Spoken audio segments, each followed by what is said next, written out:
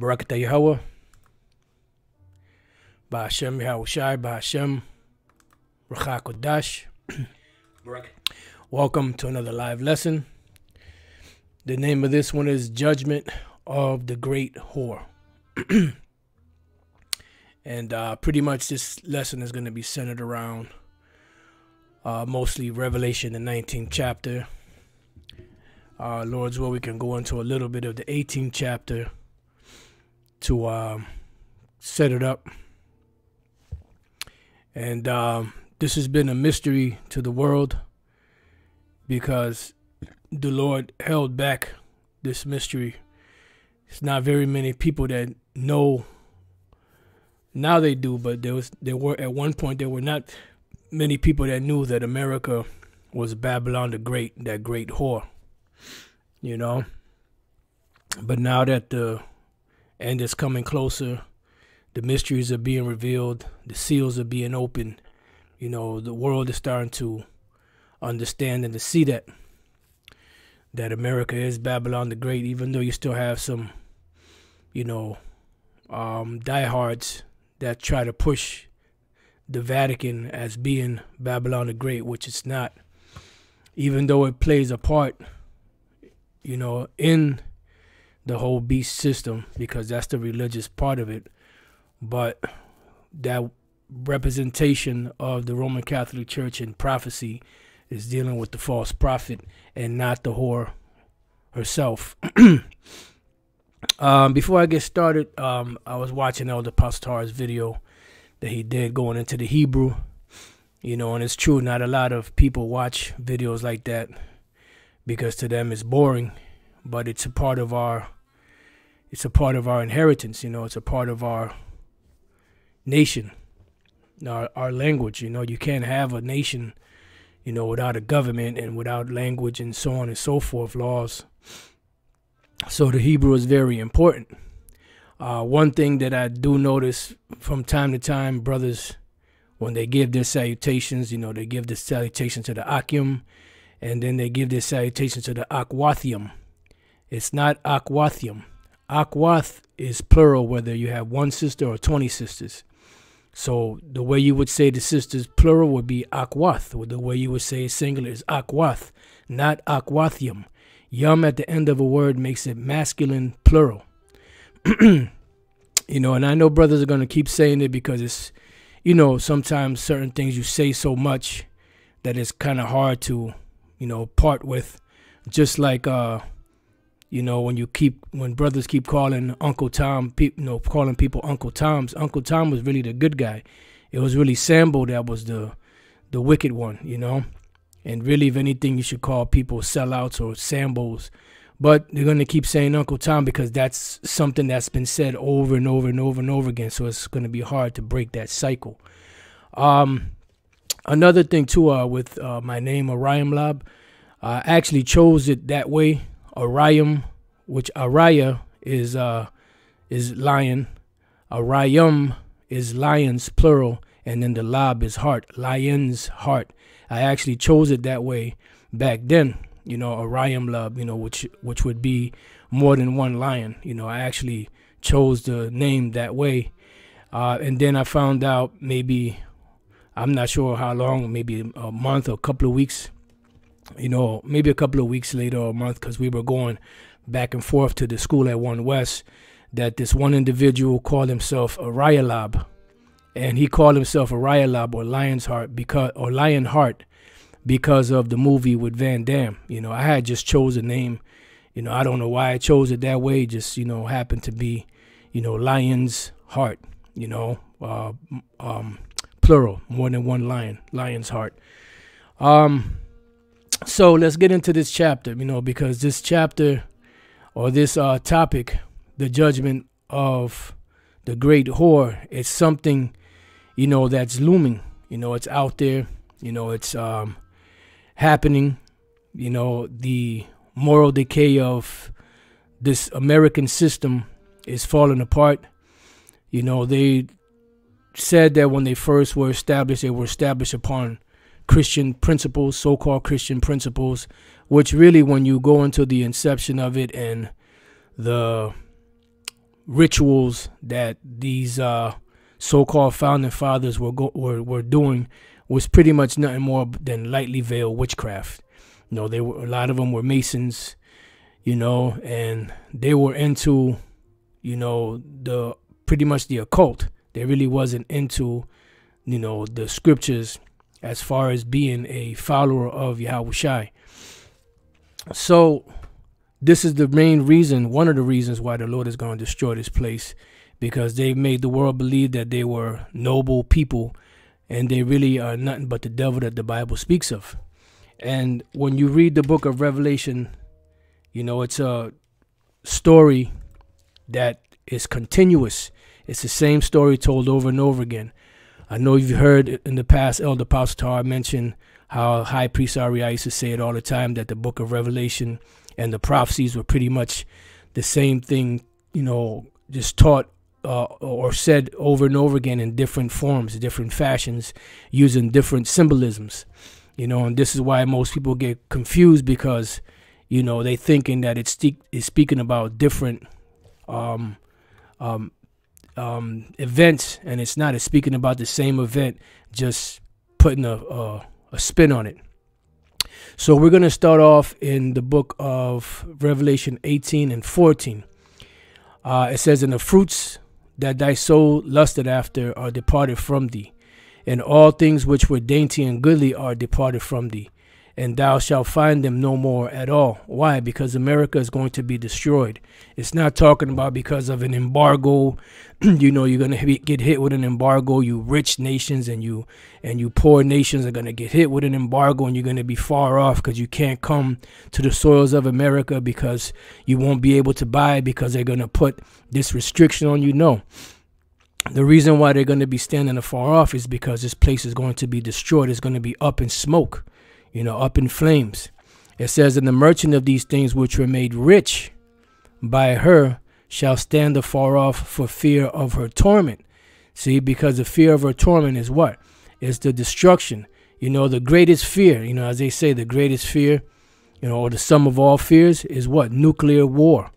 You know, and this is something that's been looming since the 80s, and even before that, you know, but especially since the 80s, because this is when they put a movie together back in 1983 called The Day After, which they show the events of a nuclear, you know, fallout, and everybody was somber, everybody was nervous and scared because it was a reality back then. But the thing is that reality never went away. It just was laying dormant, but it's still well and alive, because it is a part of the prophecies that the Heavenly Father is going to use to destroy this place. It says weeping and wailing. Why? Because they won't be able to make any more money. The nation's religions, all nations have their different religions, whether it's Buddhism or, you know, or Hinduism, you know, Shintoism, or whatever the case may be, you know, all them different religions that they have, their real main religion is money. You know, all nations' religions are money, because their gods are nothing but idols. You know, then it goes on and says, "And saying, alas, alas, that great city," and there's no greater city there in America, this great empire, Babylon the Great, "that was clothed in fine linen and purple and scarlet and decked with gold and precious stones and pearls." Because of what? Because of the costliness of this place. You know, the great riches that this place has. And this is why when you go back to Revelation 17, it also uses that same terminology in the 4th verse.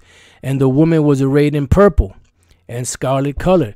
Now we know that it's not talking about an actual woman, although the Apostle John saw a woman in the vision, but this woman represented a particular country that would be ruling the whole entire planet Earth.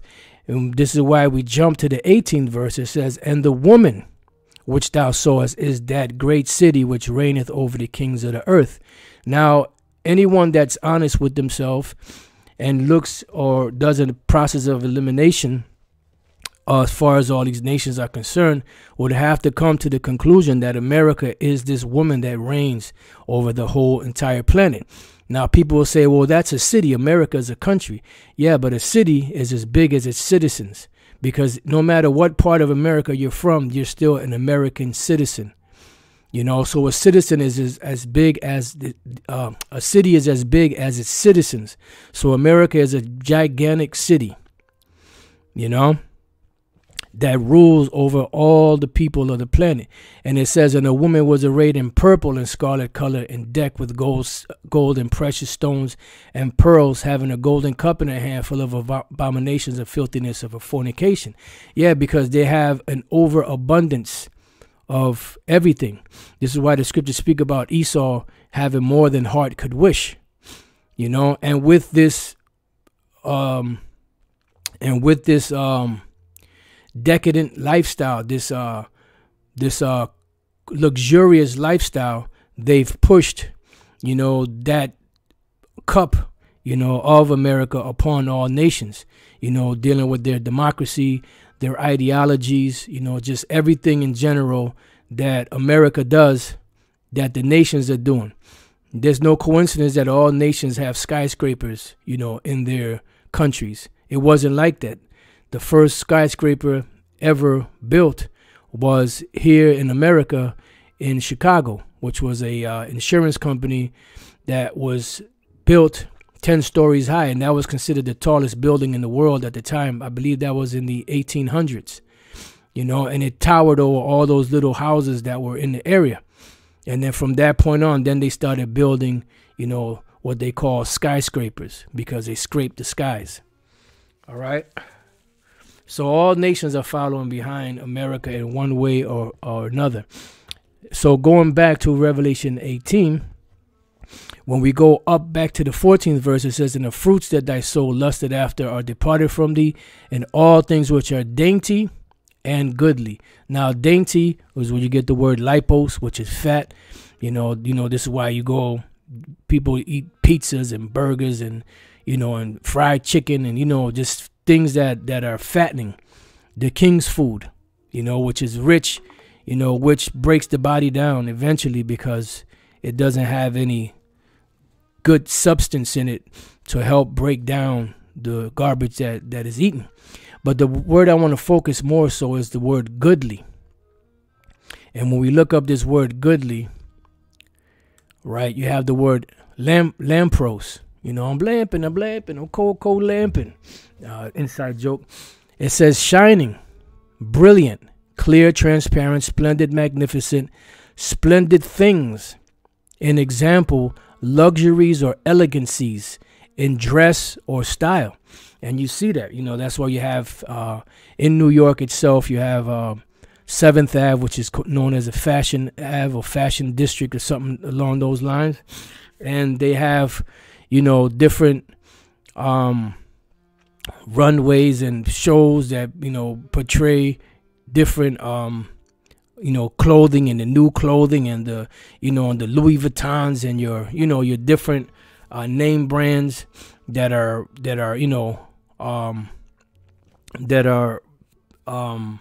famous today. Then you have your, accessories like your fedora hats and your different shoes and stilettos and different things of that nature. Everything that complements this luxurious lifestyle. Then you have your jewelry and your, and everything else that goes along with it. And then once you get your clothes right, you're going to want what? You're going to want a nice whip, a nice expensive whip. You're going to want, a nice expensive home. You're going to want to eat, Shalakia. You're going to want to eat at the nice fancy restaurants, because it's a status quo that is held here in America. All right, so going back and jumping back down to the 16th verse and saying, alas, alas, that great city that was clothed in fine linen and purple and scarlet and decked with gold and precious stone and pearls. For in 1 hour so great riches is come to naught. See? So this is the destruction of America, Babylon the Great.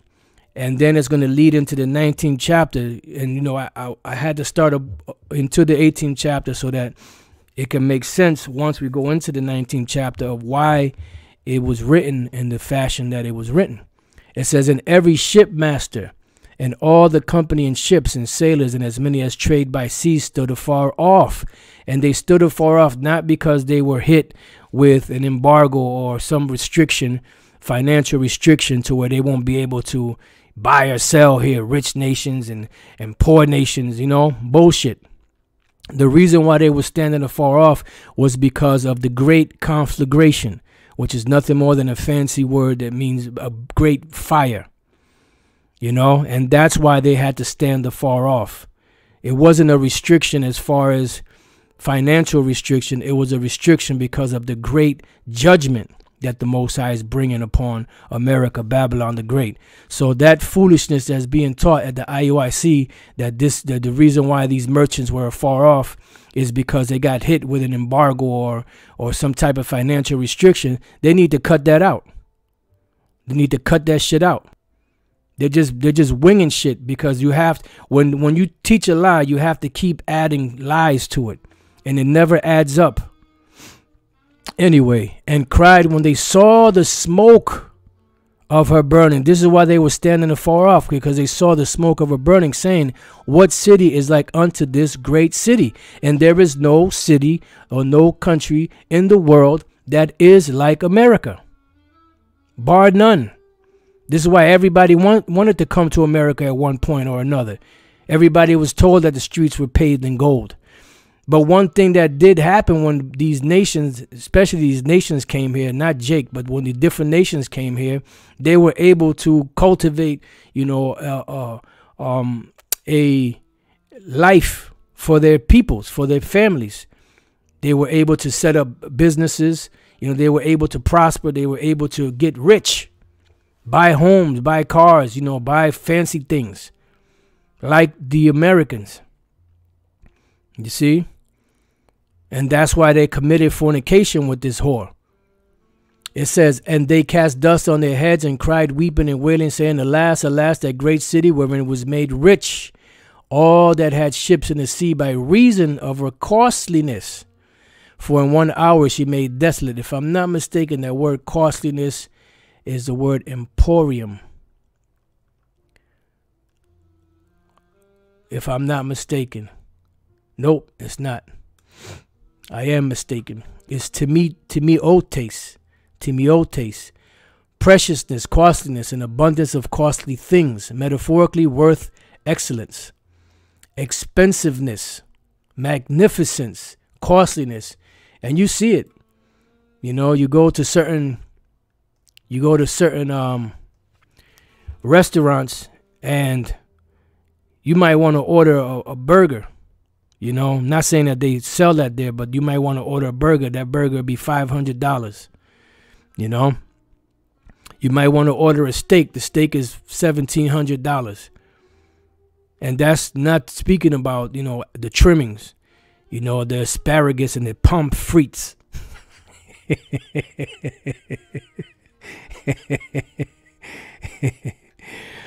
Oh, Lord. It says, and they cast dust on their heads and cried, weeping and wailing, saying, alas, alas, that great city wherein were made rich all that had ships in the sea by reason of her costliness. For in 1 hour is she made desolate. See, 1 hour is she made desolate. Rejoice over her, thou heaven, and ye holy apostles and prophets, for the Most High hath avenged you on her. So when we see these judgments coming upon this place, we're supposed to be, yeah, that's right, the brother got it, law-abiding citizen, yep. When we see these things happening, you know, we're supposed to be rejoicing, because this is the Heavenly Father avenging us on this place. So when we see this place going down, we're not supposed to be sad. You know, we're not supposed to be, you know, or, you know, upset because this place is falling apart. No, we're supposed to be happy, man. You know, to us, this place can't fall fast enough. You know, and then the other day, either yesterday, I think it was, I was thinking about this, man, this fucking devil can't fall fast enough. And then a thought came into my mind with Yahweh Shai said, I saw Satan as lightning fall from heaven. And I was like, ooh, you know, so that's heavy, man.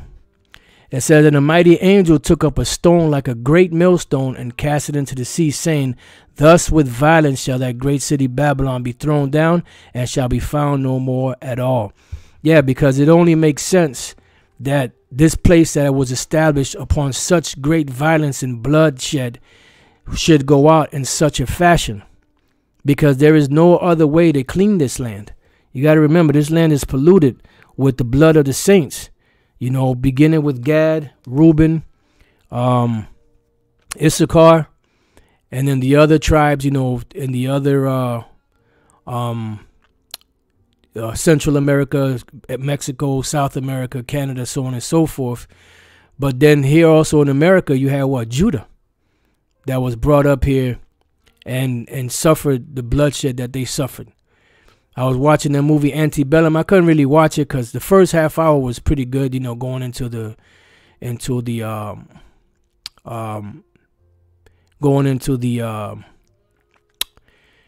slavery part, and then it gets modernized, you know, which pretty much showing you the same thing, that it's modernized and that still, even in the modern world, Jake is still slaves.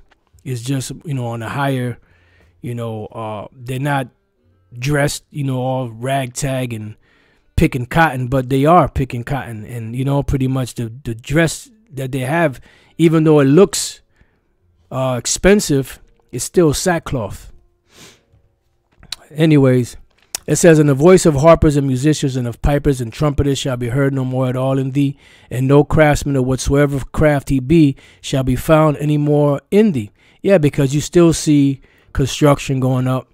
You still hear the different businesses start off in the morning, you know, whether it's car manufacturing, you know, whether it's whatever, you know, they make, you know, food processing and all that other crap. That's going to all be shut down. You ain't going to have no more electricians, no more carpenters, no more plumbers. It says, "And the sound of a millstone shall be heard no more at all in thee." Yeah, because the grinding is going to cease, because America is going to be up in smoke. "And the light of a candle shall shine no more at all in thee, and the voice of the bridegroom and of the bride shall be heard no more at all in thee, for thy merchants were the great men of the earth." Yeah. And this is why you have shipping containers. And then the major way that goods get around is by ships. And there's no other nation on the planet where ships are sent to at such a phenomenal rate than here in America. You know, they're not sending all of these different ships to the Vatican. First of all, the Vatican would be overwhelmed by the amount of ships, you know, that they would be sending there in order for that place to be Babylon the Great, to make the world rich. And people might say, well, look what's happening in America. Yeah, but that's all that those bottlenecks and stuff that are happening are being done on purpose. You know, it's engineered. This is not something that's just happened to happen because, you know, there's too many ships coming in and they don't have enough ports. No, they're doing that on purpose because they're putting a squeeze on the supply chain. It says, "For by thy sorceries were all nations deceived." See? So this costliness came with what? With sorcery. And everyone was deceived into accepting your ways. And in her was found the blood of prophets and of saints and of all that was slain upon the earth. Yeah, because there's a lot of bloodshed here that took place in America. Now that we see the destruction, now we come into the book of Revelation, the 19th chapter, which Revelation, the 19th chapter, is after the destruction happened. And this is what, you know, the sentiment of the saints, you know, in Revelation 19.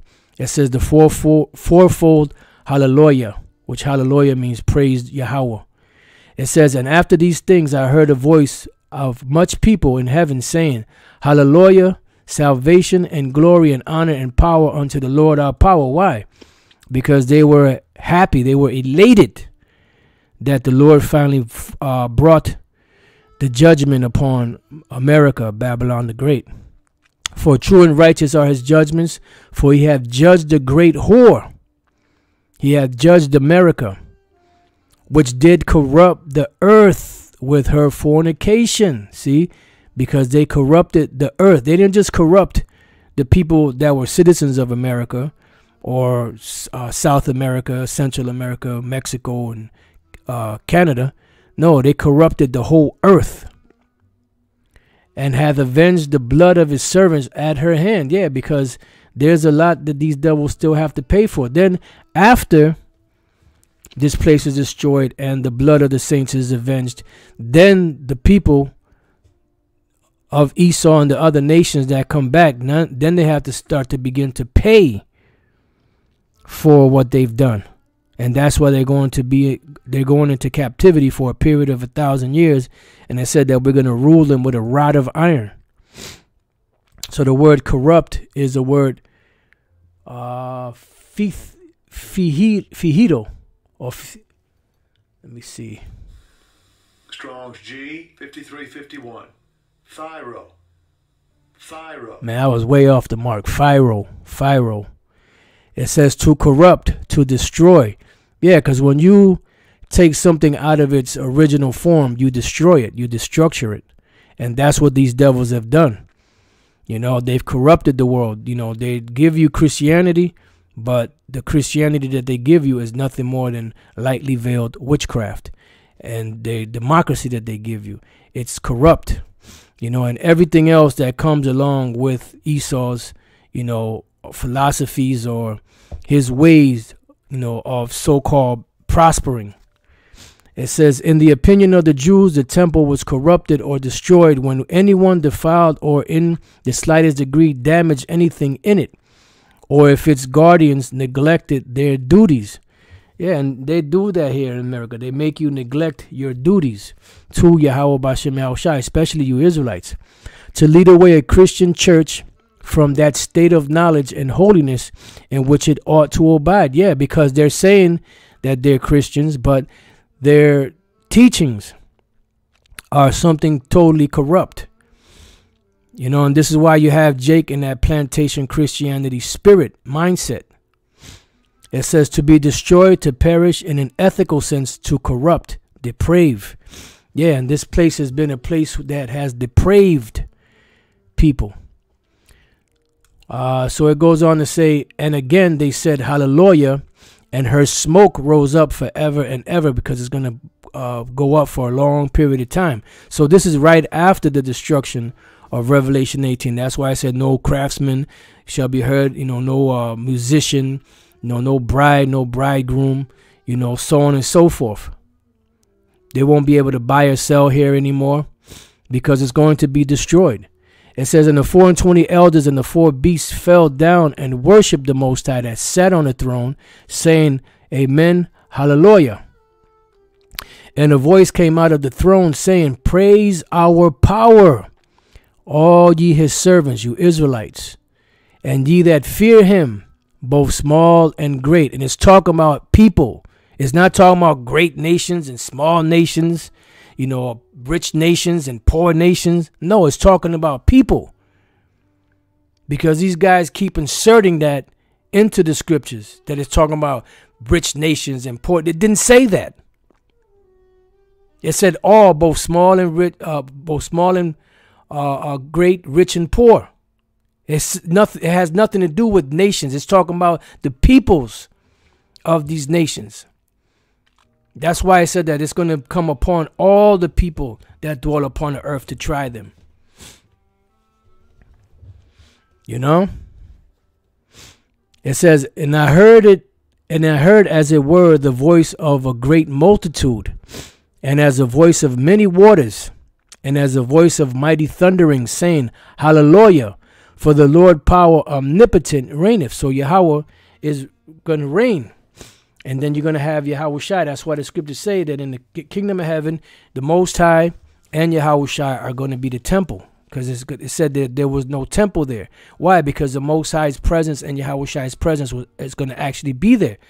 Because the purpose for the tabernacle and, you know, And that whole setup was so in the Holy of Holies, where you had the Ark of the Covenant, you had the cherubims, you had the mercy seat, the Heavenly Father's presence would appear there once a year to speak with the high priest, to atone for the sins of Israel. But we're gonna be perfect, so we're not gonna need any atonement anymore. So the presence of the Heavenly Father and Yahushua are gonna be there. Salakia. It says, and I heard as it were the voice of a great multitude, and as the voice of many waters. These are the angels. And as the voice of mighty thunderings, saying, Hallelujah, for the Lord power omnipotent reigneth. Dealing with the saints also that are in the heavens. Then it goes on to say, marriage of the Lamb. Let us be glad and rejoice and give honor to him, for the marriage of the Lamb is come, and his wife hath made herself ready. And to her was granted that she should be arrayed in fine linen, clean and white, for the fine linen is the righteousness of saints. Yeah, and this is the process that's going on right now, where, brothers out there, certain sisters out there are being bidden to the marriage supper of the Lamb. It's mainly the men, but the women, they're going to be a part of it. Because the men are the ones that's going to be married to the Lamb, to Yahushua. Matthew 22:1, parable of the marriage feast. So it's a marriage supper of the Lamb. It says, and Yahushua answered and spake unto them again by parables, and said, the kingdom of heaven is like unto a certain king, which made a marriage for his son. The king is the Most High. The son is Yahushua. The bride are the elect of the nation of Israel. And sent forth his servants to call them that were bidden to the wedding, and they would not come. Yeah, because when you go out on these streets, you call to Jake, and Jake doesn't take heed.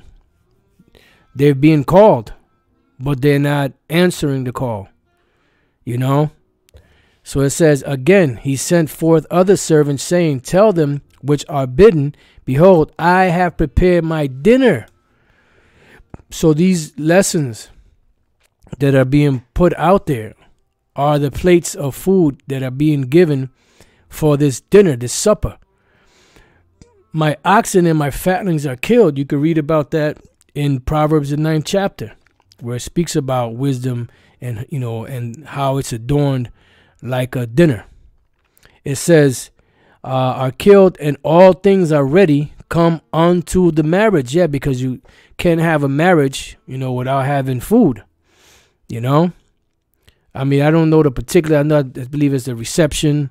You have the actual ceremony, and then after, you have, the feast. You eat, and drink. It says, but they made light of it. Yeah, because they didn't take heed. Because to most people out here, it seems futile. It seems futile because they don't see afar off. They can't see afar off, the kingdom of heaven. All they see is what they see right now, the here and now, and whatever they can do to better their situation right now.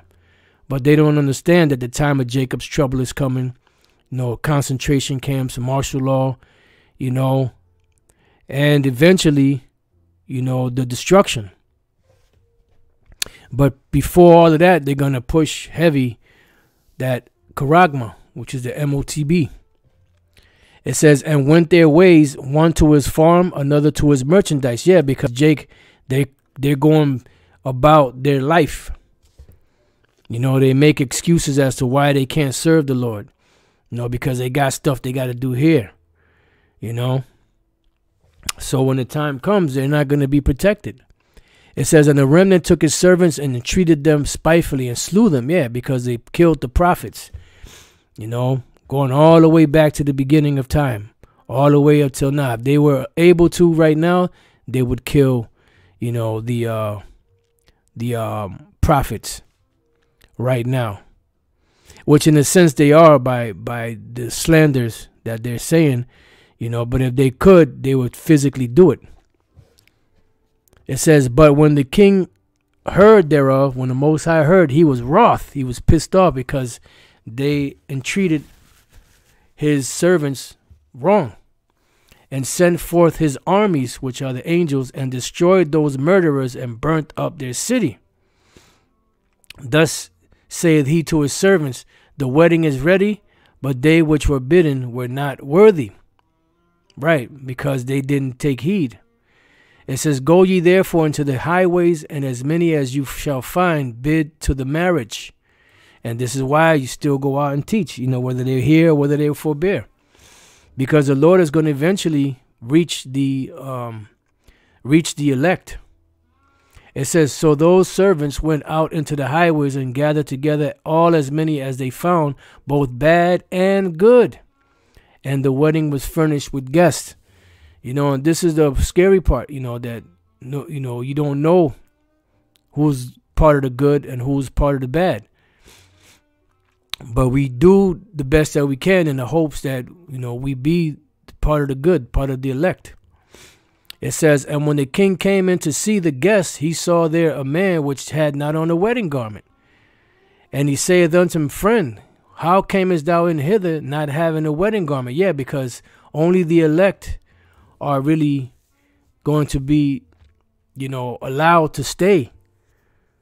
Anyone else, like the scriptures speak about in Jude, those that are crept in unawares, they're going to be moved out of the way. It says, and he was speechless because he didn't have anything to say, because he wasn't a part of it. Then said the king to the servants, bind him hand and foot, and take him away, and cast him into outer darkness. There shall be weeping and gnashing of teeth, for many are called, but few chosen. So that's dealing with the marriage supper of the Lamb. And that's what we read in here, that after the destruction, that's when the union is going to come.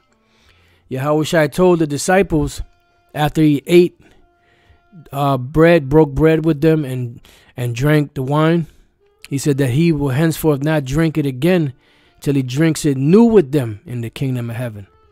And this is a part of that new drinking of the wine, which is the marriage supper of the Lamb. The reward for those that endure to the end. It says, and he saith unto me, right, blessed are they which are called unto the marriage supper of the Lamb. See? And he saith unto me, these are the true sayings of the Most High, because there's no other place where we want to be. This is it. This is the greatest honor that anyone could ever have, is to be invited to this great marriage supper of the Lamb. It says, and I fell at his feet to worship him, and he said unto me, see thou do it not. I am thy fellow servant, and of thy brethren that have the testimony of Yahushai. Worship the Most High, for the testimony of Yahushai is the spirit of prophecy. And that's why we're constantly pushing prophecy, because that's what the Spirit has us doing. Because the prophecy is where it's at. Prophecy is where it's at. That's a lesson right there. The coming of Yahushua HaMashiach. And I saw heaven open, and behold, a white horse, and he that sat upon him was called Faithful and True, and in righteousness he doth judge and make war. See, because they think that the Heavenly Father is all love, and Yahushua is all love, and that they wouldn't hurt a fly. Man, you don't know you don't know the Heavenly Father, man. You don't know Yahushua. Yahushua is coming to do business. When you read Corinthians, it tells you how he went through and was jacking Jacob back then, because they were being fresh. They were being fresh. All right, let's go real quick to Isaiah chapter 11 and 3. And shall make him of quick understanding in the fear of the Lord. This is dealing with Yahushua. And he shall not judge after the sight of his eyes, neither reprove after the hearing of his ears. Yeah, because eventually there was going to be a judgment coming anyway. All he came to do was to give the message of the Heavenly Father. But with righteousness shall he judge the poor, and reprove with equity the meek of the earth. And he shall smite the earth with what? With the rod of his mouth, and with the breath of his lips shall he slay the wicked. Woo, boy. It's going to be. So it says that in righteousness he doth judge and make war. Now let's go from there to the book of 2nd Ezra. You know, this is why the scriptures say that the words of the Most High are quick and powerful and sharper than any two-edged sword. This is 2nd Ezra 13:3. And I beheld, and lo, that man waxed strong with the thousands of heaven. That's Yahushua and the angels. And when he turned his countenance to look, all things trembled that were seen under him. Because they're going to, boy, he say he's coming in, you know, traveling in his strength. He will not meet these devils as a man. So it's going to be vicious. It says, and whensoever the voice went out of his mouth. See? Remember we just read that in Isaiah, the 11th chapter. Then he shall smite the earth with the rod of his mouth, and with the breath of his lips shall he slay the wicked. He said, and whensoever the voice went out of his mouth, all they burned that heard his voice, like as the earth faileth when it feeleth the fire. Yeah, because that fire is strong, man. And you know, even though you might have something that might burn for a while, eventually it succumbs to that burning. And after this I beheld, and lo, there was gathered together a multitude of men out of number from the four winds of heaven. And this is what we're reading in the second part of Revelation, the 19th chapter. To subdue the man that came out of the sea, meaning out of space. But I beheld, and lo, he had graved himself a great mountain and flew up upon it, which was a great big chariot. But I would have seen the region or place whereunto the hill was graven, and I could not. And after this I beheld, and lo, all they that were gathered together to subdue him were sore afraid, and yet durst fight. And lo, as he saw the violence of the multitude that came, he neither lifted up his hand, nor held sword, nor any instrument of war, but only I saw that he sent out of his mouth, as it had been a blast of fire. That's that concentrated laser. It says, and out of his lips a flaming breath, and out of his tongue he cast out sparks and tempests. And they were all mixed together, the blast of fire, the flaming breath, and the great tempest, and fell with violence upon the multitude which was prepared to fight, and burned them up every one, so that upon a sudden of an innumerable multitude nothing was to be perceived but only dust and smell of smoke. When I saw this, I was afraid, because it's going to be very, very vicious, you know. And just shows you, just by the opening of his mouth, he ain't gonna have no lance and no sword, you know. This is all done through spiritual powers, you know. Salakia. This is all done through spiritual powers. And this is what's going to make this war so great. Because these devils have nothing to fight against that. They have nothing to ward that off. They have nothing. They don't have a chance in heaven or hell, so to speak, you know, to be able to battle. Only thing that they're going to do is the Lord is going to put the spirit in them, harden their heart to fight. But they know that they're going to lose. His eyes were as a flame of fire, just dealing with Yahushua, and on his head were many crowns.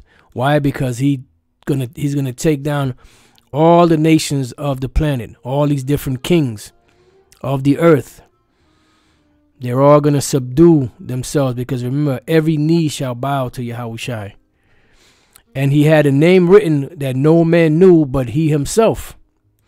And if this is the case, then That's his name. But what name did he give us to call upon for salvation? Yahushai. That's the name that's given to us. So if he has another name when the kingdom is established, hey, so be it. But as you read further down, it says, and he was clothed with a vesture dipped in blood, going back to Isaiah 63, Isaiah 34, and his name is called the Word of the Most High. Why? Because he comes in the volume of the book. So any way you slice it, we already have the name. And I don't understand why a whole group of people would fight so vehemently against this name. Pretty much they're the enemies of the cross. And the enemies of the cross begins with the name. Israel united in Christ. Come on, man. The man's name is Yahushai. That's our Savior.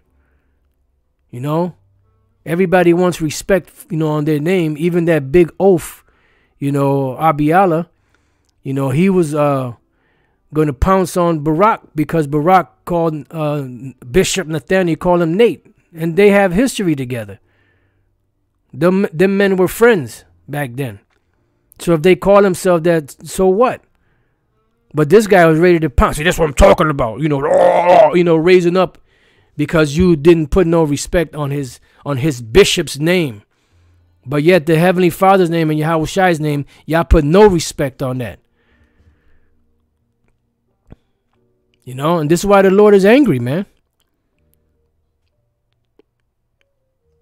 And that pride is a motherfucker, man. That pride is a motherfucker. It says, and the armies which were in heaven followed him upon white horses, clothed in fine linen, white and clean. Because they're coming to do battle, man. But they're coming in style, baby. It says, and out of his mouth, once again, we keep reading about the mouth. And out of his mouth goeth a sharp sword, that with it he should smite the nations. And that's what he's coming to do. Every time you read throughout the scriptures, the Old Testament, New Testament, when Yahushua comes back, he's coming back to do battle with these armies. You got the word Armageddon, Harmageddon, mountain of the troops. You have the word Jehoshaphat, Yahweh Shaphat, Yahweh's judgment. This is the final analysis, the final judgment is to burn up. Once America's being destroyed, simultaneously those armies of Esau and the other nations are going to be getting burnt up also. It says, and he shall rule them with a rod of iron, and he treadeth the winepress. We read about the winepress yesterday. And he treadeth the winepress of the fierceness and wrath of the almighty power. Because the Lord he gonna let Yahushua get busy. And he hath on his vesture and on his thigh a name written. And it's not talking about no goddamn tattoo. It's just talking about that on his vesture that he had on, the name was written. King of Kings and Lord of Lords. Why? Because he's coming to conquer all of these different military men / leaders of these different nations. Because you have clowns that try to justify tattoos. Oh, see, he had a name written on his thigh. So that means he had a tattoo. Get the fuck out of here, man. Scriptures say, make no markings upon thy flesh, but the Lord is going to have a tattoo on his thigh. He's fucking assholes, man. And this is why the Most High is going to destroy 2/3 of you niggas out there, man. And I saw an angel standing in the sun, and he cried with a loud voice, saying to all the fowls that fly in the midst of heaven, come and gather yourselves together unto the supper of the great power. Because the Heavenly Father promised these birds a great feast, at the end of this whole shit. Okay, because the birds and the animals, so they catching hell too, man. So there's going to be a whole bunch of birds, different types of birds, vultures and eagles and, you know, that are going to be feasting on these different military men whose carcasses are going to be out there in the Middle East and wherever they drop. That you may eat the flesh of kings and of the flesh of captains and the flesh of mighty men and the flesh of horses and of them that sit on them and the flesh of all men, both free and bond. It's not talking about free nations and bond nations. No, it's talking about people, both small and great. It's not talking about small nations and great nations. It's talking about people.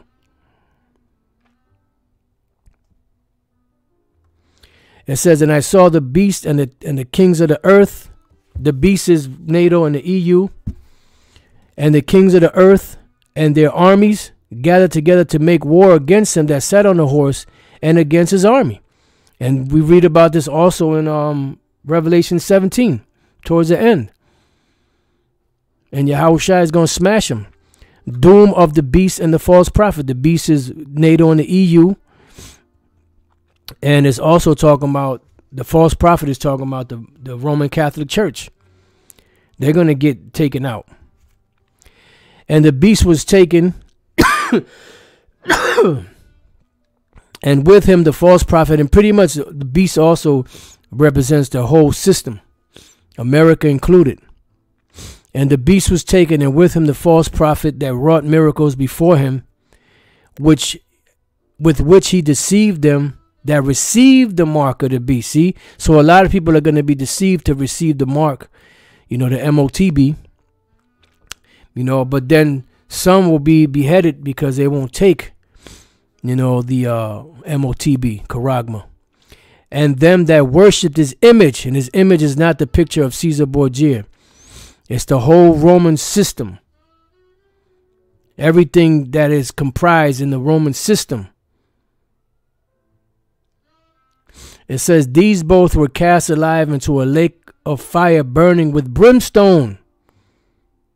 And that's what? The nuclear missiles and the lasers from the chariots.